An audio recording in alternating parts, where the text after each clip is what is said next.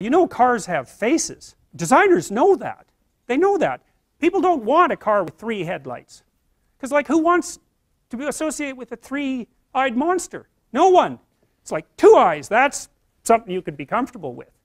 And so cars have faces. You know, like the BMWs, the new ones, they really look cat-like, you know. And they have sexy curves. They do.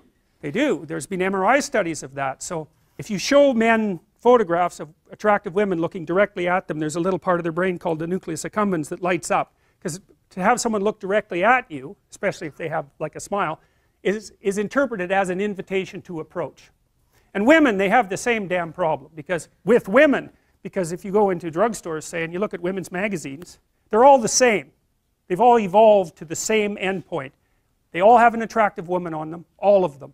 And they're looking right out. And so when women see that, they actually see it as something to approach. It's an ideal.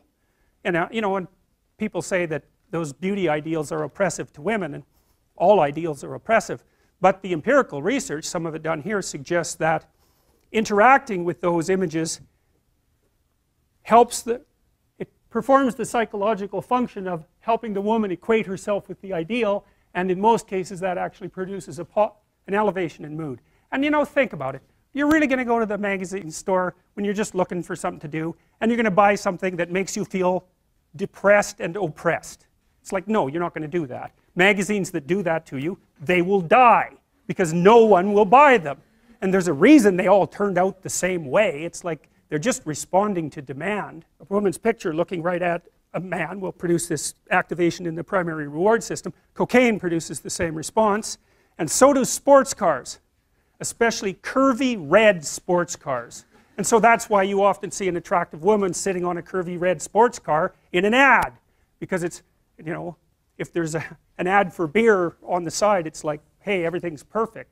So, and you know, those are all primary reward representations, and they produce attraction, because part of positive emotion, the dopaminergically mediated element of positive emotion, is an approach emotion. It's not a satiation, satisfaction emotion. It's, oh good, there's something good here, I can move towards it. And that is what happiness is.